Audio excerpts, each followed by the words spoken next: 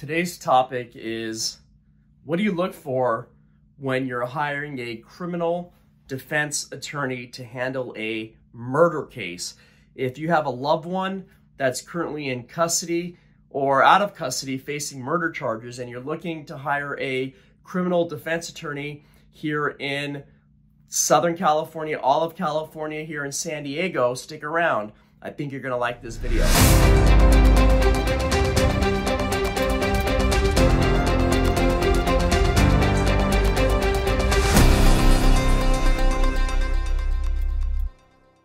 My name is Dod. I've been a criminal defense trial attorney here in Southern California since 2004.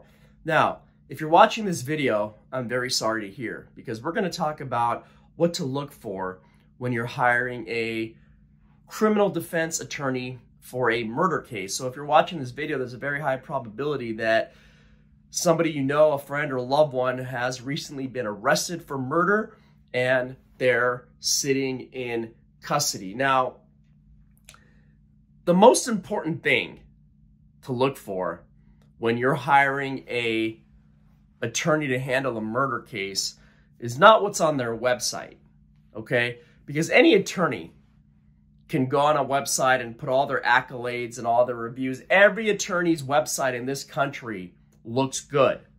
They all look good, right? No one's gonna go and post a website online that doesn't look good. So every criminal lawyer has a very impressive website, okay? So number one, make sure your criminal defense attorney is a criminal defense attorney and you're not hiring this big firm and just one part of their practice is criminal defense and they're going to have 4 or 5 different attorneys that do contracts and wills and trust and corporations and all these other areas of the law, personal injury. They're going to be the ones touching your case. They can only do criminal defense. Your loved one's life is on the line. They can only practice criminal defense. I've been doing criminal defense exclusively for 19 years. That's all I do. And the reason being, the consequences are too severe for me to even look at a contract or to look at a will and trust or to look at corporate law. I only do criminal defense. You want to make sure that the attorney you hire in a murder case has handled murder cases. Not this is their first murder case that they're going to handle and they're going to call other attorneys to figure out what to do on the case. Now listen, I get these calls all the time.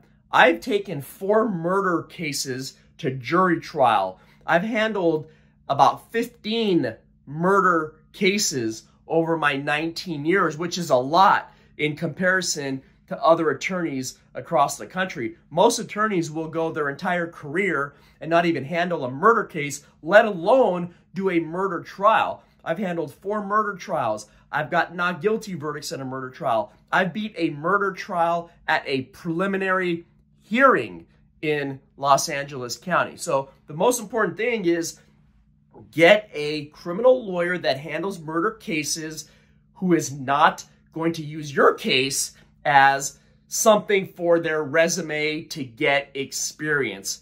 Your loved one, you're facing life. It's a murder case. It's that simple.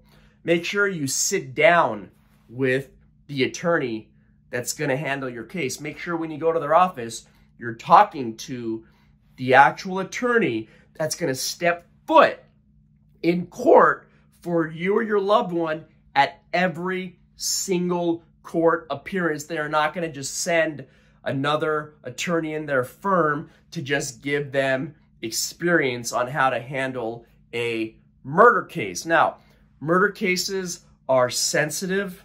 They're difficult. There's a lot of stress involved in these cases. And you want to make sure that the attorney you hire is not going to fold to the pressure, is not going to fold to the stress, is not going to just take, what the DA says. Your attorney is going to have to file motions. Your attorney is going to have to fight the case. Your attorney is going to have to go to a preliminary hearing, because typically on a murder case, there really are no deals. There really are no offers. And if there is an offer, depending on the case, it's somewhere in the teens to 20 range. Sometimes, depending on the case, there is no offer at all because they want life in prison. So make sure that your attorney only handles criminal defense, has handled murder cases, more importantly, has been to trial. Now you ask me, well, Dod, how do I know that the attorney is telling us the truth, right? Well, this attorney is telling me that, yeah, he's handled a murder trial. How do I know? Get the case number. Get the case name. Go to the courthouse and pull the file and see who's the attorney of record on that case. Did that case actually go to trial? Regardless of what the verdict is, not guilty, guilty. Did that attorney go to trial?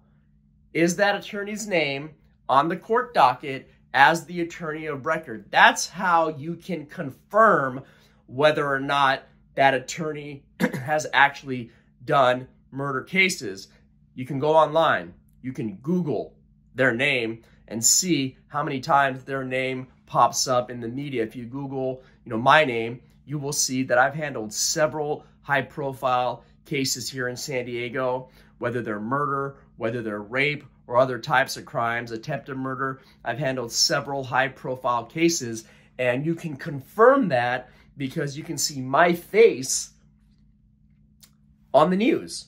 And when you see me in my office, you'll know that's me, so you can confirm that that's me. So that's another way that you can confirm whether or not your attorney has handled these types of cases. And you also want to come and meet the attorney, and you got to come up with a strategy in your case. Now, listen, in a murder case, there's a couple things. It's either self-defense, it wasn't you, or it was you, but what is it, right? So if you're going self-defense, then you're going for an all-out acquittal, most likely. So in a self-defense case, if the jury finds that the self-defense was reasonable and you did not have to use more force likely than necessary and you're in imminent fear of bodily harm, you could walk out of there. Not guilty verdict. If they say that this was imperfect self-defense, that you had an honest but unreasonable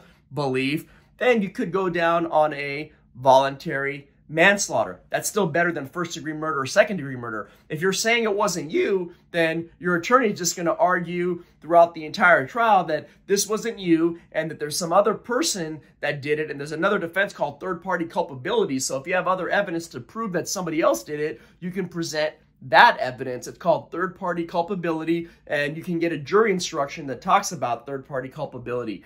The next issue in a murder case is, okay, let's say it is you, but it happened under a sudden quarrel or heat of passion, and you have some defense there, and you're going to fight the case that this is not murder in the first degree, premeditated, willful, deliberate. This is not second degree murder where you had the intent to kill, but it's not premeditated, willful, or deliberate. That this is just voluntary manslaughter because there was this sudden quarrel, there was this heat of passion, there was this sort of provocation.